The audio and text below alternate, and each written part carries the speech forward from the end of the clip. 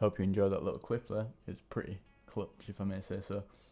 So you'll notice I did a few things here. 1, 2 headshots. Brilliant. Okay, I'm going to be teaching you how to get headshots 8 out of 10 times in this video.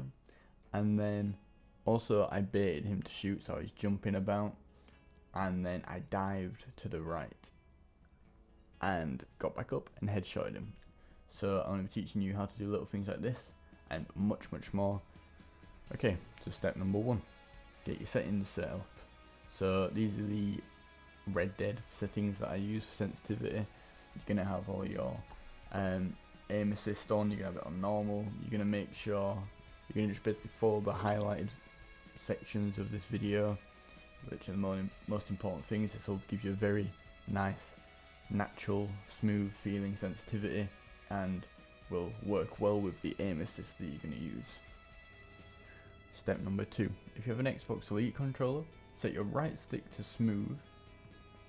This is going to enable you to do small, finer, more accurate movements, and then enable you to flick up quite quickly if needed.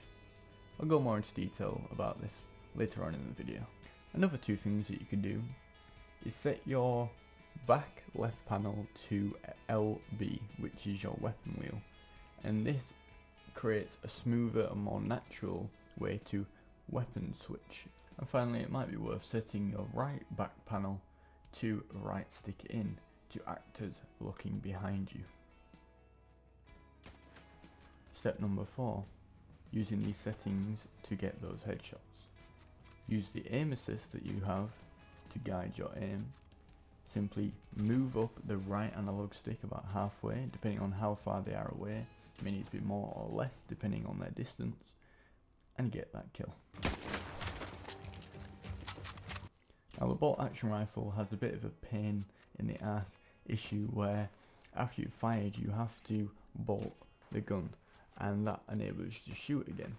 Now to do this you have to be zoomed in, which means you're vulnerable because you're stood still when you're zoomed in. So what I do is to prevent this, I reload and run about whilst reloading. This skips this requirement and means you're ready for your next shot. So my second to last tip, if you're getting shot from behind and you're not too sure where, make sure you press left trigger and X to dive, and keep spamming that whilst using your right analog to look behind you to try find out where the person is that's shooting you. Once you have them spotted, you can get up, line up and headshot. Now for my final tip, this is going to be how to 180 someone that's chasing you and kill them. So first you would switch to your shotgun, then you would either use the right back panel on the Elite controller, which I told you to map to right to the right analog stick being clicked in. Otherwise you just use the right analog stick and click that in. Once you swap to your shotgun, you're looking behind you, you press the left trigger to aim and shoot, and that automatically does a 180 and they're never going to expect it. So yeah guys, that's it.